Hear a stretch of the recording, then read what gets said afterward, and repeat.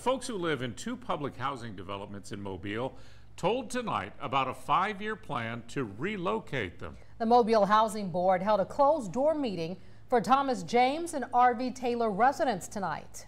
NBC 15's Muriel Bailey joins us now. Muriel, some of those residents said they're eager to move out.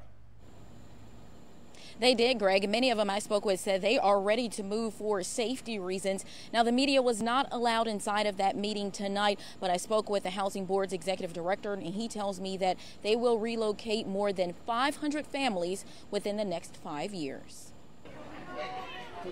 In a closed-door meeting, R.V. Taylor and Thomas James public housing residents were briefed on the Housing Board's plan to relocate them. I know while it's very emotional for people who are living in a development, I like to see it as an opportunity for us to make the community better. Mobile Housing Board Executive Director Michael Pierce says the plan is to move everyone within the next 5 years. He says he expects the first phase to begin in 8 to 12 months. The units are in such disrepair that it is cost prohibitive to continue to rehab them. It's less expensive to issue the voucher than to maintain that property. Pierce says residents will receive what's called a tenant protection voucher, and that will help them with their move, which then allows them to be able to go out into the private sector or marketplace and rent a unit if they take vouchers. He says if they don't want the voucher, they can move into another public housing development. It's deplorable.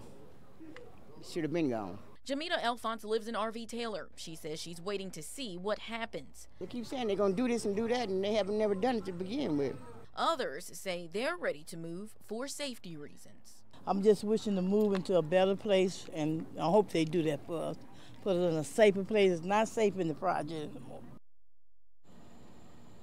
And Pierce tells me that right now they do not have any plans for redeveloping that land right now. He says all of that is just still up in the air, but he says it could be anything from new housing to commercial or mixed-use developments.